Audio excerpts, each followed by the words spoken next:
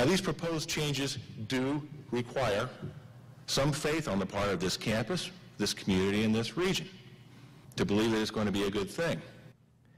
Good evening. What to do about IPFW? Just days before Purdue's board will vote to decide the school's future, all of the players came to town to listen to concerns and sell the idea to students and faculty. The president of Purdue and Indiana, along with IPFW's chancellor, took questions about the proposal that would change everything. If passed, it means Indiana Purdue University Fort Wayne will be turned into Purdue Fort Wayne. IU would focus on health sciences and Purdue would have everything else. Leaders of the schools say splitting the school is what needs to happen in order to create more opportunity for current and future students. They are changing the structure of the campus's governance in a way they feel will allow them to do what they do best. I think we need to give IU and Purdue the cautious but hopeful support that they need to implement their respective visions. It is clearly time for us to turn our attention and our energy to the future and the opportunities that lie before us.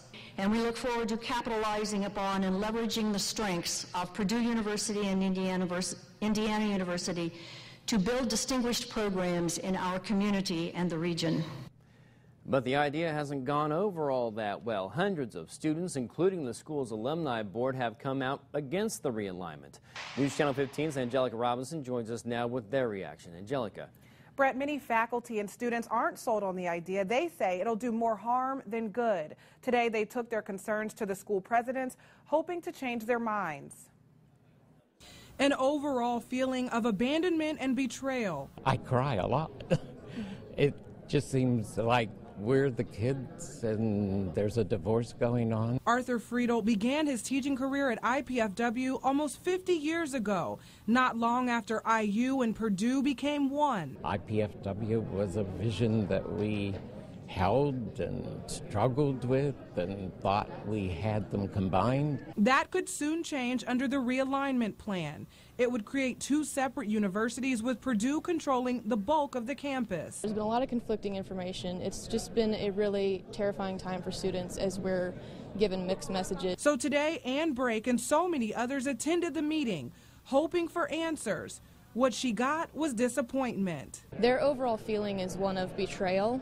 We put our faith and our trust and our investments into this university. The exchanges got heated at times as protesters demanded answers to questions that the panel couldn't provide. They were very dismissive of students' concerns about not only our futures, but the futures of our siblings, our friends. Student body president Andrew Kreger says he understands that change is necessary, but hopes the board would be more forthcoming about what's next.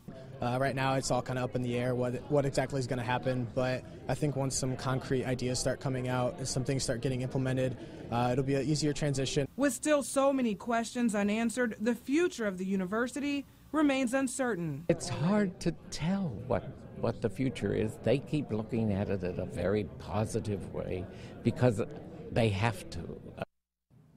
Purdue votes on the proposal this Friday. We'll have more information on the realignment on our website, wayne.com. Angelica Robinson, News Channel 15.